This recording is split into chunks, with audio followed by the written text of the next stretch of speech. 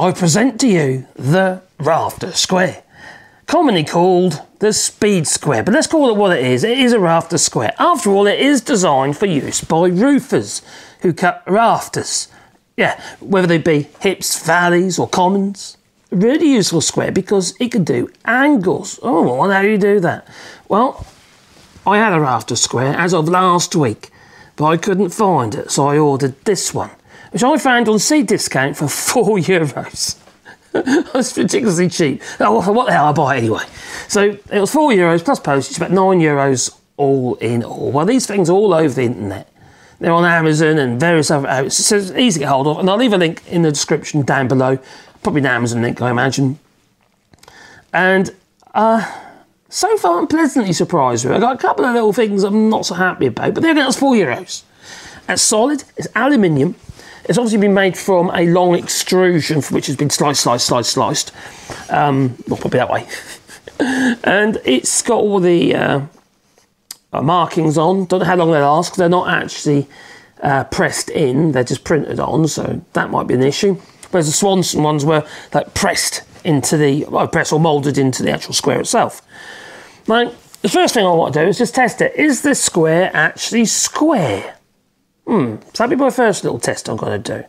But also, there's a couple of other issues I found with it. They're only minor, to be honest, and easy to get over if you really wanted to. But it's quite good because it's got you've got internal markings here.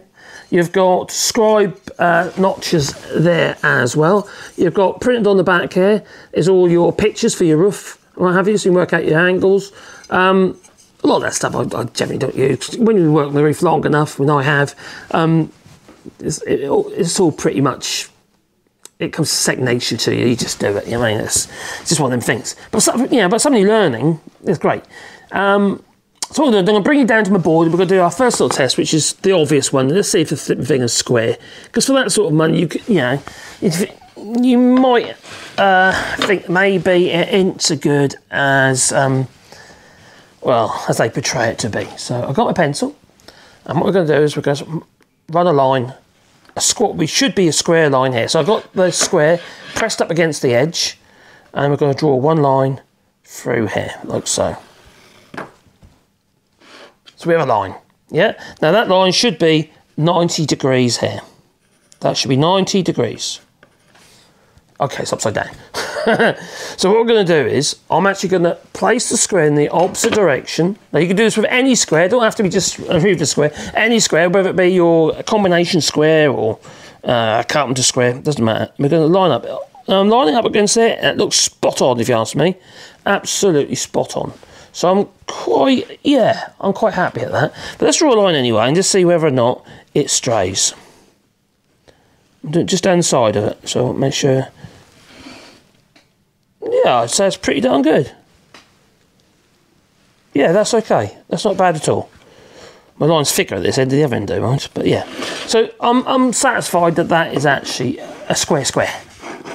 But what else can you do with these things? Well, there's a few things you can do with them. Obviously, you can cut a roof with them. Not actually cut a roof with them, but you know, do all your markings, what have you, because you can find your angles.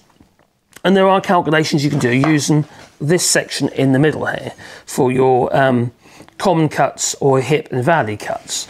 So you can use either scale here. But I'm not going to get into that. I'm going to do another video on that, actually, doing rafter cuts. You know, whether you're doing bird mouth from the end of your rafters or you're doing hips or valleys. But for now, let's just do the basics.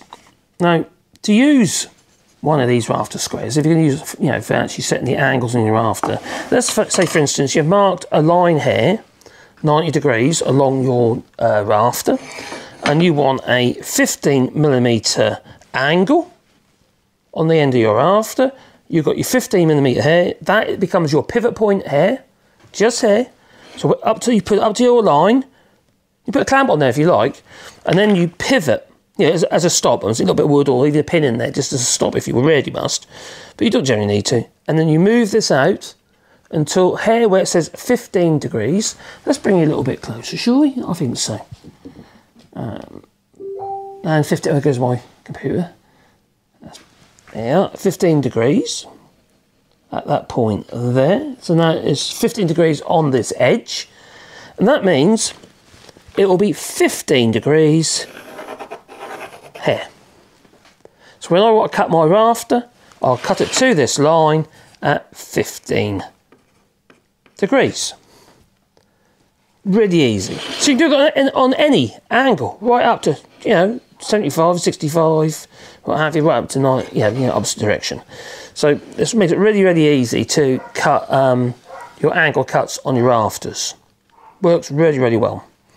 Another nice thing about these rafter squares, and this one in particular, is that it has a scribe. Now on the larger versions of this, like the 12-inch, the 300mm version, this scribe goes all the way along. Almost. So that gives you more, long, at least double the length of that. That's quite short. That goes up to 70mm on this one. But it's quite handy. Now, what would you use that for? Well, if I bring you here, on the end here, so you can see a little bit better. There you go. If I wanted a, let's say for instance, 35mm scribe, I would place that in there like so, my pencil into that slot, and then I'd push the square along like so. I could equal in, go 5mm the other way if I want. So now I've got 2 lines next to each other, and now I've got 3 lines next to each other, all separated by 5mm. Now this is really, really, really handy. As you can see there, you've got 5 lines there, 1, 2, 3, 4, 5, all separated by 5mm each. So you can see the uses here.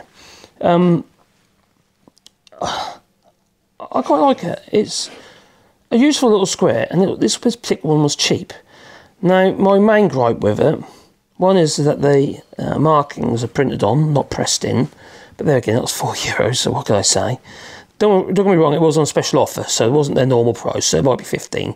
I've seen it usually around 15 to €20.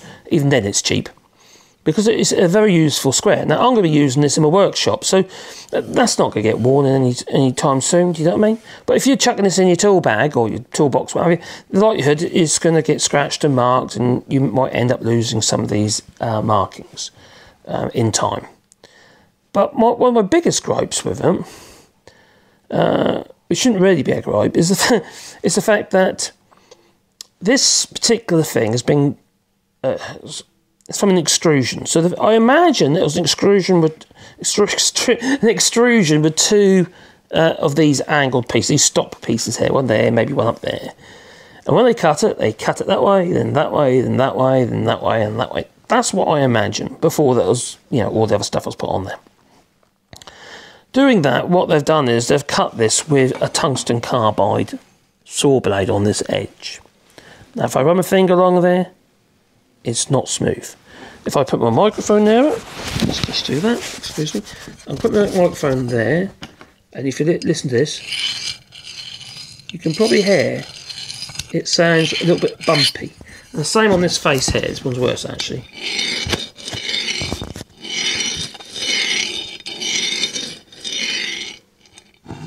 Which is a bit of a pet hate. The reason why is when you're using anything like this with a pencil, you're going to... Let me just put my microphone back before I drop it. When you use anything like that with a pencil, what you do is you end up wearing the side of your pencil, and you put pencil dust over your workpiece. I know it doesn't matter if you're on site and stuff like that, and you might be using a different kind of pencil anyway, although these pencils are perfect for that job. So, as you can see there, you'd literally be sanding or rasping the side of your pencil lead, which you don't... Well, it has actually done it. You might not be able to see that on there, but it has actually flattened the side of my pencil lead. Well, that makes it weak.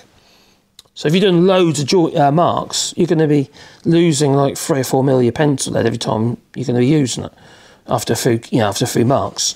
So, and if I run my finger across here, I imagine... across there as well, as you can see, that to me is a bit nutty. That's a bit silly. It shouldn't really be doing that. That needs to be smooth.